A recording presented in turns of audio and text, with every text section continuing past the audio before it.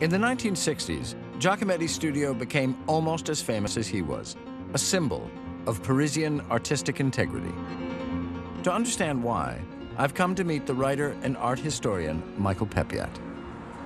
We know Giacometti's studio was this really small, smaller than this room, his studio. And he stayed there for 40 years. Can you talk about that a bit? Well, it's strange, isn't it? Possibly he found in the studio in the Rue Hippolyte a place that was almost, I think of it, almost like a shell. Mm-hmm. That it was his sort of carapace. Yeah. That protected him. Not so much it protected him from the world, but I think he found he had everything he needed there. Yeah.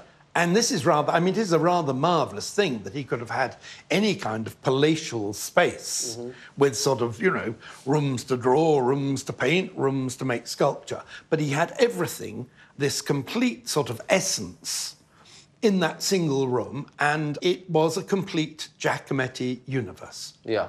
It was its own work of art in the end, wasn't it? It was its own work of art, exactly. But everything was, like you say, reductive, distilled almost to its purest sense. Absolutely. And then the studio itself becomes that. I think it probably helped him get to the essence. I mean, there wasn't a shred, not a suggestion of luxury. Yeah. All that came from this search for the truth. Yeah.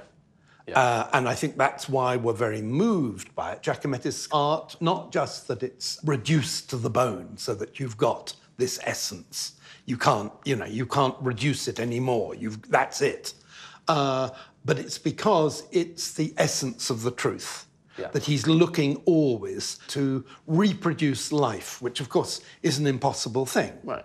What was happening in the art scene in the 50s and 60s up until Giacometti's death? Things were changing pretty distinctly, weren't they? Yes. By that time, I think Giacometti had partly become famous, not just for the work and his way of life, but for this studio. And the studio, although he led a kind of monk-like existence there, the whole world came to him.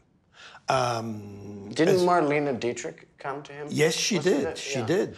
Picasso visited him. Obviously, all those photographers visited him. A lot of artists visited him. Huge numbers of poets and writers.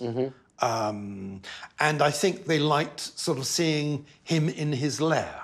Yeah. And so, although it was terribly broken down, it was a sort of magical space that drew people. He only did what he wanted to do the way he wanted to do it. Yes. And that's what makes him so pure. Yes. You could say if you manage to capture the essence of, of mankind, it's going to be universal, and it's going to be beyond any particular period. It's going to be for all time. It'll be timeless. Eternal. Yeah.